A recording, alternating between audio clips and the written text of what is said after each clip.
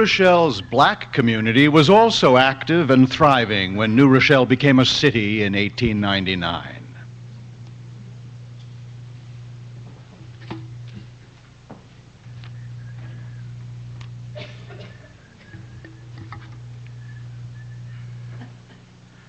Lord, I keep so busy praising my Jesus. Keep so busy praising my Jesus. Keep so busy praising my Jesus. Ain't got time to die, 'cause when I'm healing the sick, when I'm healing the sick, when I'm healing the sick, ain't got time to die, 'cause it takes all of my time, all of my time. If I don't praise him, the rock's gonna cry out, glory and honor, glory and honor. Ain't got time to die. Lord, I keep so busy praising my master.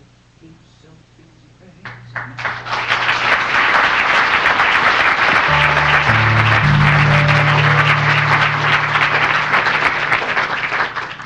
In 1899, New Rochelle's blacks were not too different from many of their white neighbors.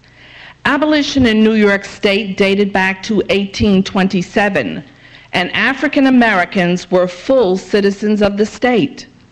When New Rochelle became a city, there were about 765 black residents living primarily on Harrison Street, Mechanic Street, Avenue E, Railroad Avenue, and Pugsley Hollow. The black church played a central role in the religious, social, and political lives of its congregants.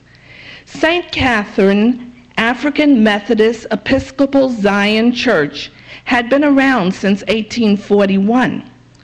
In 1889, the community had grown large enough to support a second black church, and Bethesda Baptist Church came into being.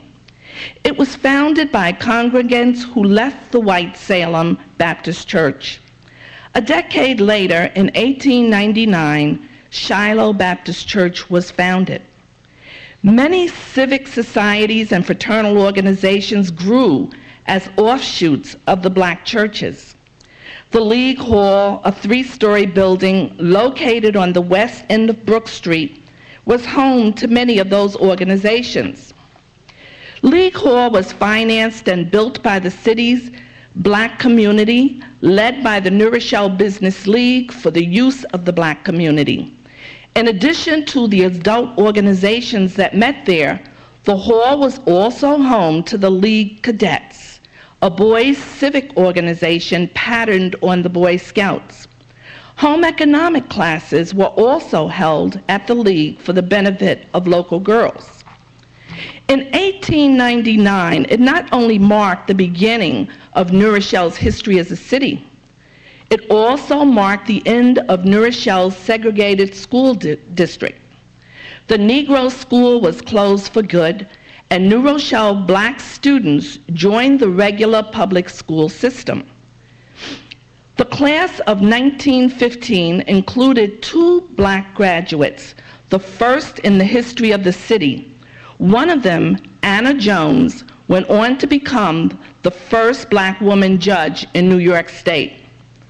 As with New Rochelle's other ethnic groups, there was no lack of city's black founding families in 1899. A few of them were the Slaters, the Joneses, the Bracys, the Lees, and the Pugsleys. Many of those black families were prominent figures in business, in the political arena, and many other professions.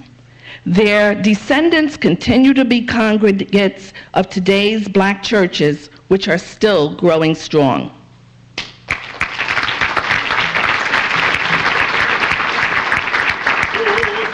All of my time, all of my time. If I don't praise him, the rock's gonna cry out, glory and honor, glory and honor.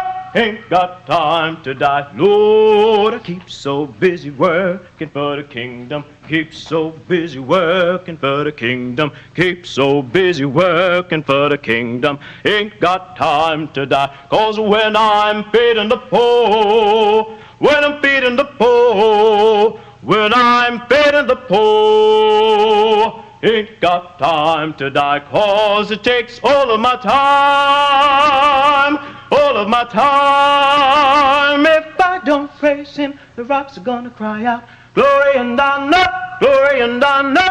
Ain't got time to die. So won't you get out of my way, get out of my way. If I don't praise him, the rocks are gonna cry out, glory and honor, glory and honor. Ain't got time to die.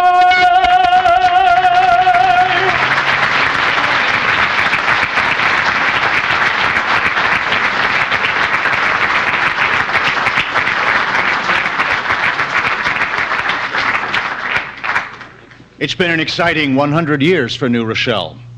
Since its influx of workers began laying railroad track and water pipes, we've grown to become a bustling city of more than 70,000 people. New Rochelle has blossomed into a model of diversity, a leader in education and health care, a cultural center. New Rochelle has truly lived up to its nickname, the Queen City of the Sound. Some of the music of 1899, from O Solo Mio to When Irish Eyes Are Smiling, survive to this day. So do the communities, the churches, and the social bonds that began more than a century ago, even before the city charter was granted. You can still smell the Zeppelis in West New Rochelle. You can still hear the singing coming from the black churches on Sunday. The great-great-great-grandchildren of many of the families who celebrated New Rochelle's city charter with fireworks and song back in April 1899 are here with us today. Tonight, we begin 12 months of celebration for New Rochelle. We celebrate a century of cityhood with a busy calendar of events. We honor our great city, the special people who have built it, and you who continue to strengthen it. Thank